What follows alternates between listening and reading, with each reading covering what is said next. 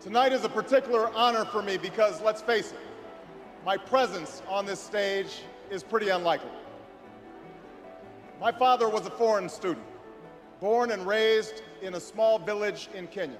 My parents shared not only an improbable love, they shared an abiding faith in the possibilities of this nation.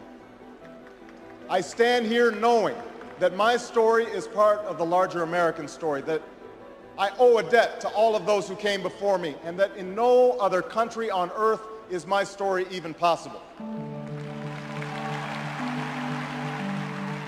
Alongside our famous individualism, there's another ingredient in the American saga, a belief that we're all connected as one people.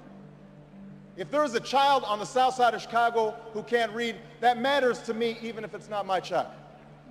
If there's a senior citizen somewhere who can't pay for their prescription drugs and having to choose between medicine and the rent, that makes my life poorer even if it's not my grandparent. It is that fundamental belief, I am my brother's keeper, I am my sister's keeper, that makes this country work.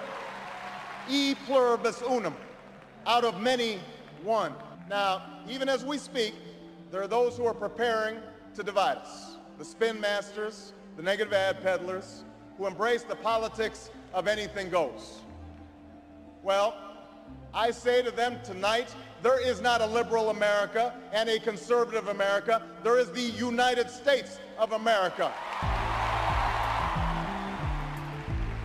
There is not a black America and a white America and Latino America and Asian America. There's the United States of America.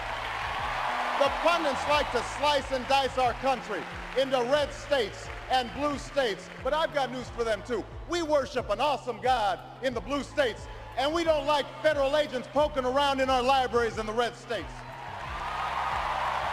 We coach Little League in the blue states, and yes, we've got some gay friends in the red states. We are one people, all of us pledging allegiance to the Stars and Stripes, all of us defending the United States of America. The way you use... In the end, that's what this election is about. Do we participate in a politics of cynicism, or do we participate in a politics of hope? It's the hope of slaves sitting around a fire singing freedom songs. The hope of immigrants setting out for distant shores. The hope of a young naval lieutenant bravely patrolling the Mekong Delta. The hope of a mill worker's son who dares to defy the odds. The hope of a skinny kid with a funny name who believes that America has a place for him too. Hope in the face of difficulty. Hope in the face of uncertainty. The audacity of hope.